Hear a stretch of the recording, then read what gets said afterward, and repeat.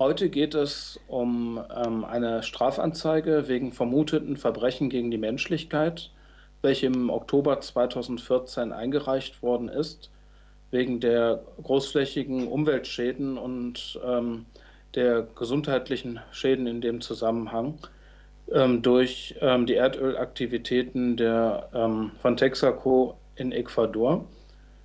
Und zuständig als Anwaltssozietät für diese Anzeige in Den Haag ist die Societät Fromboliere aus Ecuador. Und ich darf nun die Anwältin Paola Romero von der Societät Fromboliere in unserer Sendung begrüßen. Hello, Mrs. Romero. Hello. Mrs. Romero, when has the charge for suspected crime against humanity, according to Article 7 Roman Statute, been filed at the International Criminal Court? Well, thanks for this interview. Greetings from Ecuador. Regarding your question, our complaint was originally filed on October 23rd, 2014. I'll give you a brief description of the procedure that will follow our complaint. Article 15 of the Rome Statute provides that the prosecutor may initiate investigations proprio motu on the basis of information of crimes within the jurisdiction of the court. So what we did is deliver this information for the analysis of the prosecutor. Now she has to analyze the seriousness of the information that she received, and for that purpose she can gather additional information either from states or from organizations or any reliable source she deems appropriate. If the prosecutor concludes that there is reasonable basis to proceed with an investigation, then the process will continue its normal path, and we as victims will be allowed to make representations before a pretrial chamber. So we expect to have a decision over the admission of our claim in 2 or 3 months. Which victims do you represent? I represent the victims, the Ecuadorian victims from the Amazon rainforest here in Ecuador that have lived in the area where Texaco produced oil during approximately 3 decades. So when Texaco had its operations in Ecuador, their environmental procedures were the least appropriate, and the damages that were left after their operation has been affecting these people for over 50 years now. So I represent at least 30,000 people that live in this area of the Ecuadorian Amazon. And how many people have suffered health damages because of those contaminations, and what are typical health damages which you refer to? Well, since the damages are in the Amazon rainforest, the access is not that easy. Still, the percentage of illnesses that are present in the area are 3 times more. For example, illnesses of cancer or skin conditions, where those are the illnesses that affect the people the most. And in this area of the Amazon rainforest, these illnesses are 3 times more than anywhere else in Ecuador. The people have to live in direct contact with the pollution. You can find the pollution today in the waterways, for example, the rivers, marshes, streams, or any other water bodies, and people are still getting sick. You have families where all the family members have been affected by cancer. At least 1 person per family has reported to have cancer. And the damage is so serious that when Texaco first came to Ecuador, 7 indigenous communities lived in that area, and they claimed that as their territory. Sadly, due to these operations, 2 of those communities, indigenous communities, were completely lost. So now the remaining 5 communities are part of the victims that are fighting Chevron all over the world. What does it mean that they are lost? Have they died, or had they to leave the area? You have all types of situations. You have people who like thousands of people who have deceased, died due to cancer or other sorts of illnesses. But you also have people that have had to move away from their homes and the land that they grew up in, because the conditions, the environmental conditions, are not healthy, and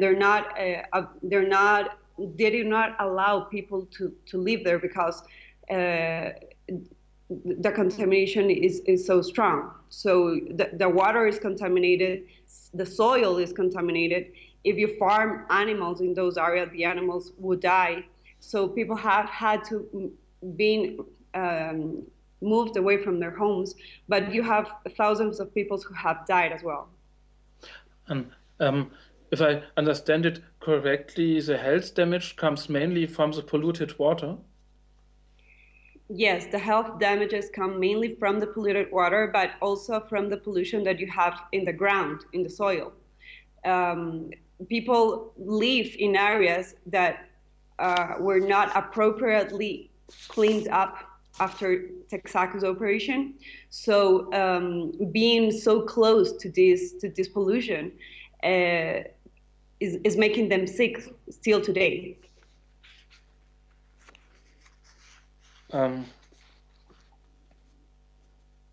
If I got it correctly, then there are remains of mineral oil of 71 million liters and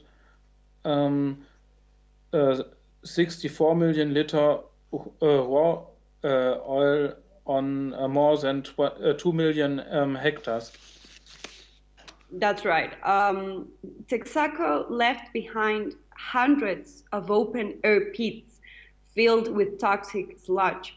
What is important at this point is for people to know that what happened with Texaco was not an accident. They didn't suffer a spill from their oil operations. It's not comparable to the BP spill, for example, in the Mexican Gulf. What happened is that systematically, when they operated, they did not apply any safe technology to protect the environment and the people who live there.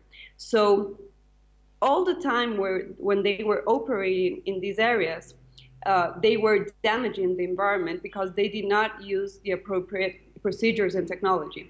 The pools where you gathered the water that comes out from the oil exploitation, they did not have any separation from the soil, from the ground. So that contamination was going directly to the ground and afterwards to the water, and that contamination is still there.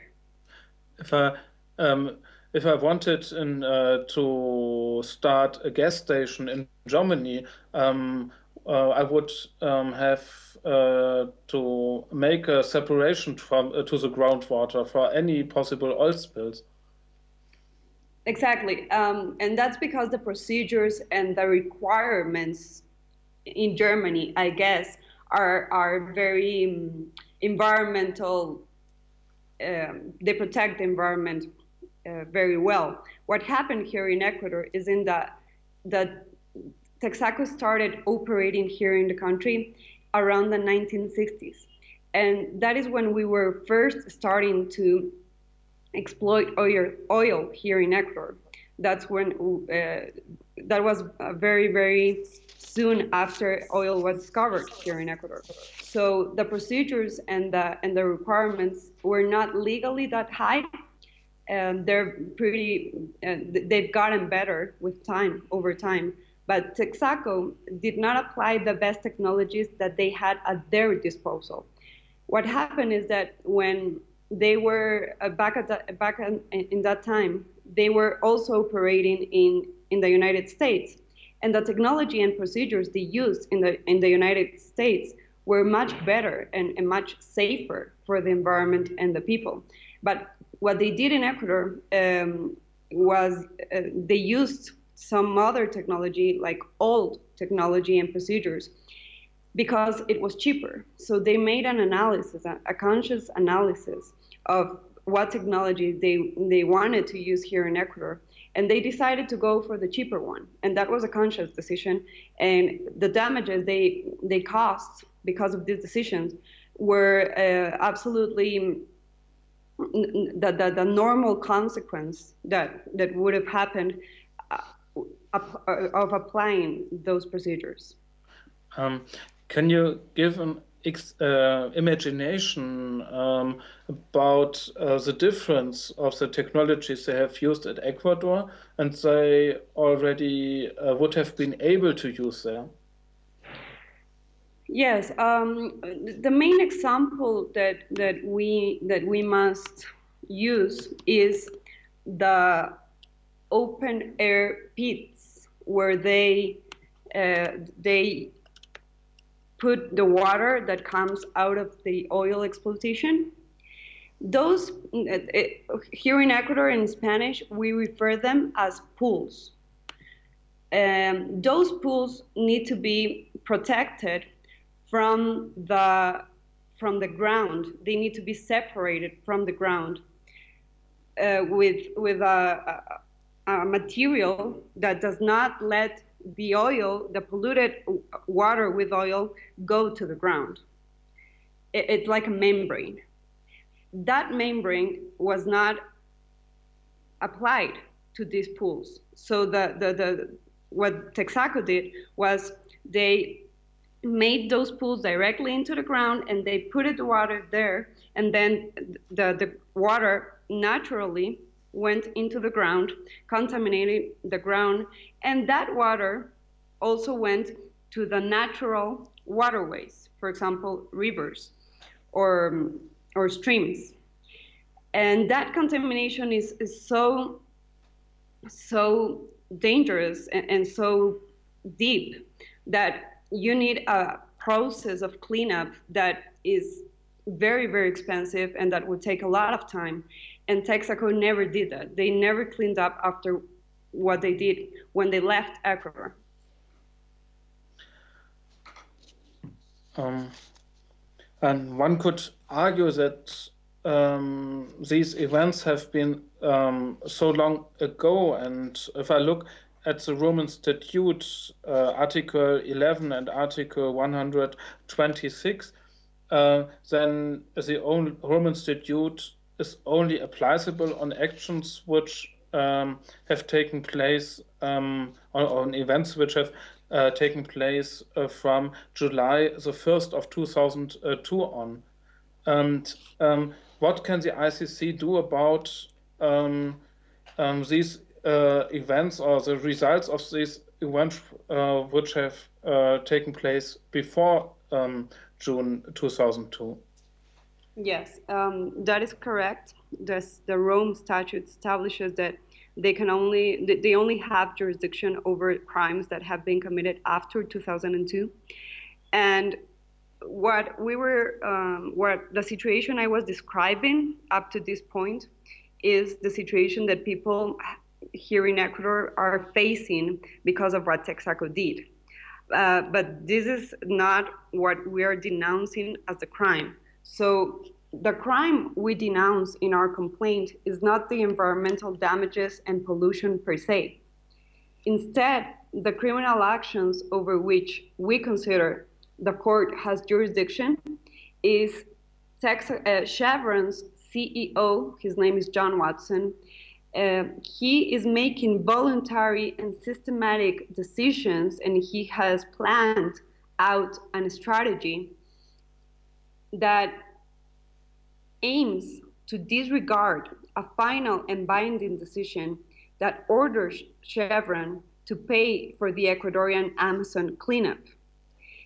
I don't know if you have enough context, but the indigenous communities and the people in the Amazon, in the Ecuadorian Amazon, filed a complaint against Chevron 20 years ago, over 20 years ago, first in New York, in a New York district court, and we fought Chevron for over 10 years in New York.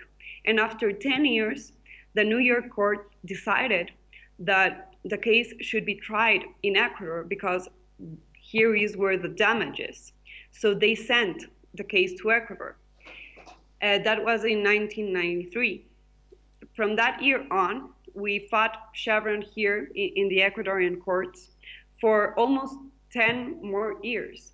And after all of these years, 3 different Ecuadorian courts have decided that Chevron is responsible for the damages to the environment and to the people in the Ecuadorian Amazon, and that they should be made responsible by paying for the cleanup that has to be done in the Ecuadorian Amazon.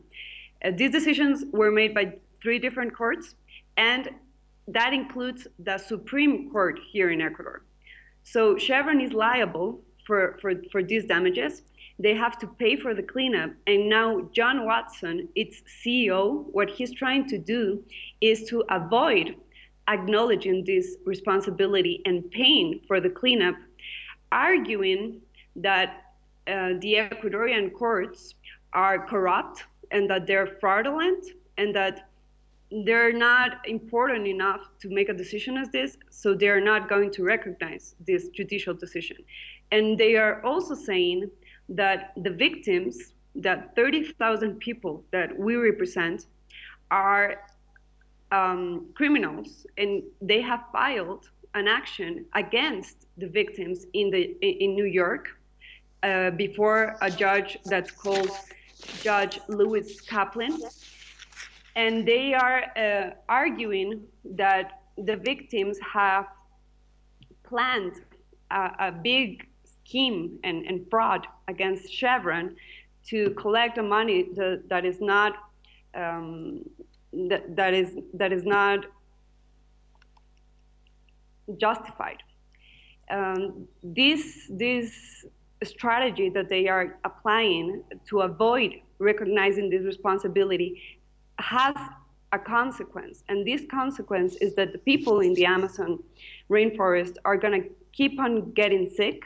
They are not, they do not have the conditions to stay in their house, in their homes, and live in their territory, and they have to move because the pollution is still there. And Texaco, now Chevron, is voluntarily deciding to not acknowledge a judicial decision that makes them responsible for the damages and orders them to pay. And this, all of this strategy is made by John Watson, Chevron's CEO, and that is the crime that we're denouncing. His voluntary decision to put together a plan and a strategy to maintain these people in these conditions, which are violating their rights. And Chevron has done, I think Chevron could have done, even if they don't accept any liability under tort law. I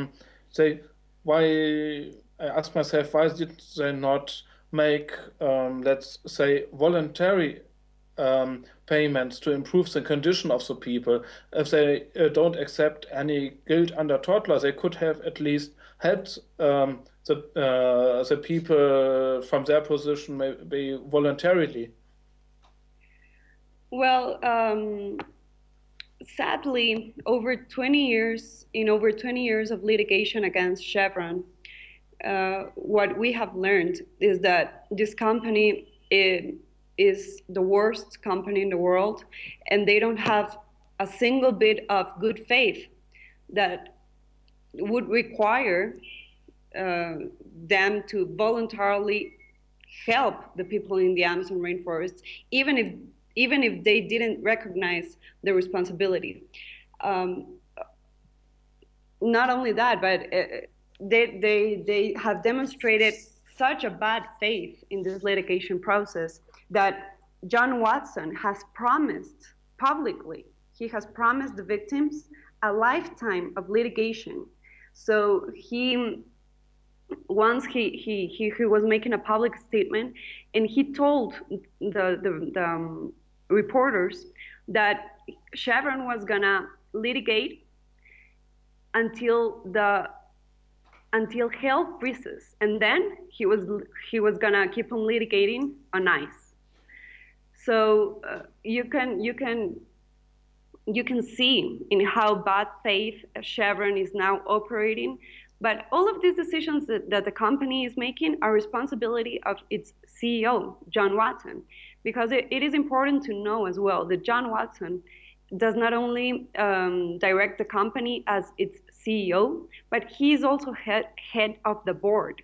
So he has no one over him supervising his decisions. One of the petitions that the victims have made to the board of shareholders is that they separate John Watson from either of those two positions. He can be CEO or head of the board, but someone needs to be supervising the decisions that are being made. If the ICC now can go back to July 2002 and everything which has not been done to bring the people in the Ecuadorian Amazon out of the situation, has from that time on always been Mr. Watson the CEO for that long time? Well, the involvement that Mr. Watson has had in the company runs back even before he was the CEO. He used to be a consultant for Chevron in the past, and this is a very interesting fact. When he was a consultant, he was the person responsible for Texacos and Chevron's. When Chevron bought Texaco, it was under the advice of John Watson. He was the person who advised Chevron that it was a good business to buy Texaco. And this is very important because when he did so, he did not disclose all the proper information that Chevron would have needed at that point about the responsibilities and liabilities that Texaco had. For instance, he never disclosed to the board of shareholders of Chevron that Texaco was liable in this Ecuadorian case, and that Texaco was going to be responsible for paying almost $10 billion. Now that he is CEO, he needs to fight these judicial decisions that have been made in Ecuador, because he cannot acknowledge and he cannot accept that the advice he gave to Chevron when he told them to buy Texaco, that was bad advice, that he should have never advised Chevron to buy Texaco. So he has to sustain that decision as long as he can, and with all of the power he has available to him. And that is part of why he is fighting these decisions so bad, and that he's not gonna voluntarily help the people in the Amazon rainforest. Because else it might be that the shareholders would make him financially liable for his advice at that time.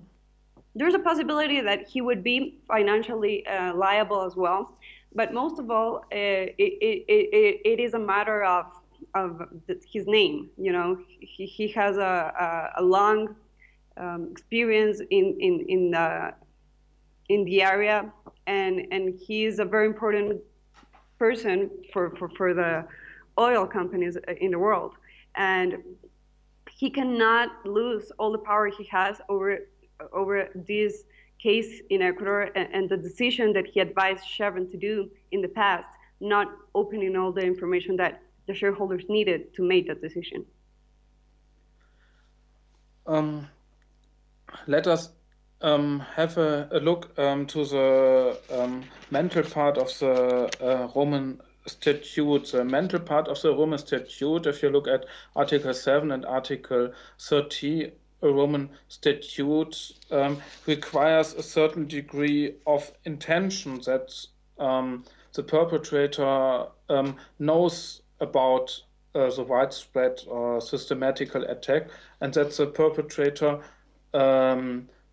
nevertheless at least wants what he is doing, what he is contributing to that attack, has what brings you to the conclusion that this degree of intention has been reached? Well, the first part of this answer goes back to something I mentioned before. The crime we are denouncing before the ICC is not the environmental pollution per se, and that is very important for us to differentiate and to have clear. The crime we are denouncing at this point is John Watson's strategy to maintain and keep the Ecuadorian victims under the unsafe conditions they are living currently. With that in mind, we have to understand that the sole objective of Watson's strategy is to avoid paying for the cleanup of the Ecuadorian Amazon. In doing so, he is completely aware and has full knowledge that in the ordinary course of events, the consequence will be more deaths, illnesses, forcible transfer, and in some great suffering and affection of the mental and physical health of the people who live in the area. Watson's actions reach the degree of intention that is required by Article 30B of the statute, fulfilling the intentional requirement that the court must formally analyze. He is conscious that these decisions are keeping the people in the unsafe conditions and causing this great suffering and illnesses that affect their rights. That is how we have established this requirement for before the court, and that's what our argument is. Even though Texaco made a conscious and voluntary decision to benefit the company's economy by using cheaper technology and using unsafe procedures that caused all of these environmental damages, that is not a crime that we are denouncing because that was before 2002. But it is very important to know that the company 20 years later is still consciously and voluntarily deciding to maintain the communities under the same conditions they caused in the first place, even when they have legally been ordered to pay for the cleanup. Okay, so they must have had the informations already from the court cases in Ecuador at latest, where they have been ordered to pay the $9.5 billion for the cleanup and for the damages. Of course, they're perfectly aware. They have a massive media campaign against the victims and even against our whole country. They say Ecuador is a corrupt country where justice doesn't work. So that is the reason for not recognizing the judicial decisions that have been made here in our country. But this is a voluntary decision. They know that as long as they don't pay for the cleanup they are responsible for, people are going to continue suffering and dying. So I think then the question arises, does possibly someone else, for example, the state Ecuador or the international community, to ensure the cleanup and to send the bill to Chevron-Texaco? Yes, that's a very important question that has been arised through time. The Ecuadorian government is fighting Chevron in an international arbitration procedure as well. This is somewhat complicated to explain, but Chevron is using all the tools that it has at its disposal to try to avoid this responsibility. So when they got sued because of this environmental damage they caused, at the same time or a little bit later, they sued the Ecuadorian state, the Ecuadorian government, in an international arbitration procedure where their objective is that if they have to pay a single dollar for this cleanup, they're gonna try to. Their argument is that Ecuador is responsible for the damages and not them. So this is a very, very, very complicated situation where Ecuador needs to be very coherent with the arguments it has presented before the international the arbitration panel. I don't think that's the reason why the Ecuadorian state doesn't do the cleanup itself. The cleanup is very, very expensive. That's why Chevron needs to pay over $10 billion. So the Ecuadorian government is trying to at least cover the basic needs that the people have, water-wise, for instance, and not only the Ecuadorian government. We have a lot of organizations, international organizations or NGOs who have come here to Ecuador and after seeing what Texaco did, they have organized help and plans to for instance, get water to the people. That's the most important part. So we do have some help from the state or from other organizations regarding the needs of the people, but the cleanup is something that is already decided that Chevron needs to pay. So that sadly that won't be done until they pay. I understand the need for coherence, and well, it's very, very positive that at least there's a strong support that people living in the Amazon region have at least a safe drinking water. Exactly.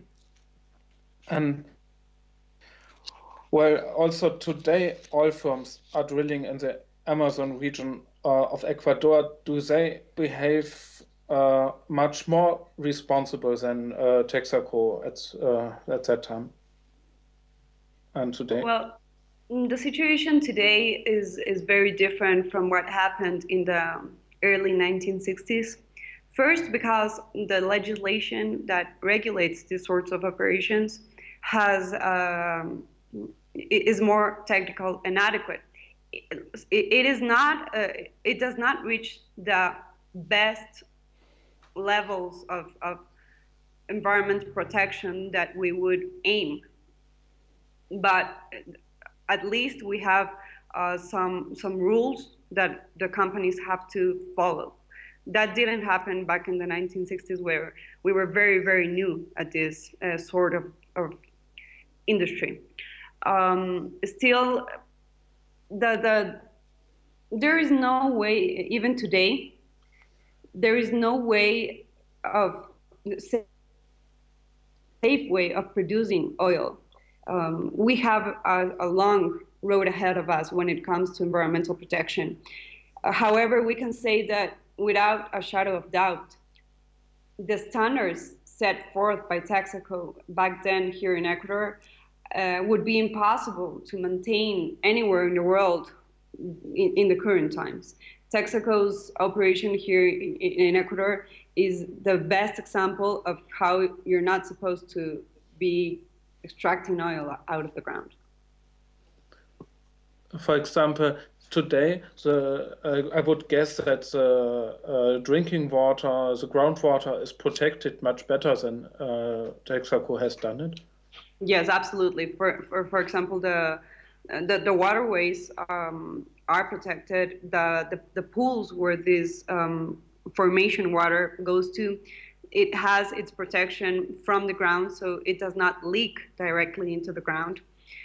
And the Environment Ministry is the entity responsible for making sure that the companies are following the rules. As I was saying before, we have a long road ahead of us, and we still have very serious environmental problems here in Ecuador when it comes to the oil industry. But yet the standards that are applied today are much better than those applied in the past, especially when Texaco had the biggest part of the oil industry here in Ecuador, and that was for over 3 decades. Is this the first presidential case you know of large-scale health damages caused by environmental pollution and with a link to Article 7, Paragraph 1, Lit K, Roman Statute, or other cases you know? There is no other case that we know of that has been filed and accepted by the court for environmental damages and a systematic and voluntary obstruction of justice. This case is paradigmatic in every sense of the word. Several social organizations are actively supporting us, and there's even a discussion about the need for an international environmental court. This discussion at this point has gained a lot of momentum due to the complaint we filed before the ICC. And it is all because of the actions of these brave Ecuadorian victims that have refused to stand down and allow the multinational corporations to repeat this anywhere in the world. When it comes to environmental crimes, there is no mechanism, international mechanism, that makes sure that the victims have a forum before they can go and get justice. What Chevron is doing right now is that they are obstructing justice, and they say that this is a legitimate position because they don't accept Ecuadorian justice as a fair justice, as a official justice. So this case is the best example of how multinational corporations are abusive of the power they have in the world, of the influences, political, economic influences they have in the world, and how victims are not only suffering the pollution consequences of the environment, but they have also had to support 20 years of litigation here in our country, well, first in the States, then in our country, and now we are litigating in at least 4 jurisdictions in the world because Chevron does not own assets here in Ecuador, so we have had to enforce our judicial decision in 3 other countries. We're currently in that process right now. We are enforcing our decision in Canada, in Brazil, and in Argentina. But we are also defending ourselves from Chevron's accusations and attacks in the New York District Court. We had a decision in April in 2014 where Judge Kaplan said that this case was all a fraud and that this was a scheme perpetrated by the victims and the lawyers against Chevron. And now we're currently in the appeal process before the Second Circuit in New York, defending ourselves because of Chevron's accusations. So this is, as I was saying, the best examples of how far the corporations can go and are willing to go to defend their power and to defend their right to operate and do things their own way without subjecting to any justice at all. I would like to add a question regarding Article 7, Paragraph 1, Lit H, Roman Statute, which refers to persecution, grave human rights violations. And this refers to groups of victims. And do you mean that regarding vulnerable groups? Sorry, can you repeat the question? Yes, you were mentioning Article 7H, right? H, yes, persecution. I think this refers to grave human rights violations, and it also, I think, needs to refer to victim groups. Do you refer to vulnerable groups living in the Amazon region and who are affected? We refer to indigenous groups that have been affected. There are two groups of people living in the affected areas. You have the indigenous communities that have been there for hundreds of years and that they claim this as their ancestral territories. And you also have the farmers and the other people that went to live in that area when the oil industry first started. So you have these two groups of people that are being affected by probably the worst part is for the indigenous communities. We have two communities that have been completely lost. They disappeared over these 3 decades of Texacos operation in Ecuador. And the other communities have been affected for the as well the illnesses, the cancer, the health damages they have had to support, but also because they have had to move away from their ancestral territories because of the contamination and the pollution. You have just said that there's a need for international environmental court. What should it focus on damages against health or against the environment itself, and rather tort law or criminal law? Here in Ecuador, we have a protection for nature that is one of the highest standards around the world. Our constitution protects the nature at a level where nature has its own rights, its nature's rights. We know that standard is far from being applied everywhere in the world. Still, what the discussion revolves around when we talk about the International Environmental Court is crimes against the environment, per se, crimes against nature. Here in Ecuador, we have an important list of crimes against environment, per se. So I guess the International Environment Court would be judging these types of actions, for example, what Texaco did here in Ecuador, that is so where the damage is so big and so important that it constitutes a crime against the environment and nature. Where can we get more pieces of information of the further course of your case at the ICC?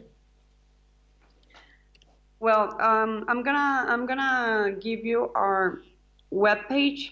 It's www.texacotoxico.org. Okay.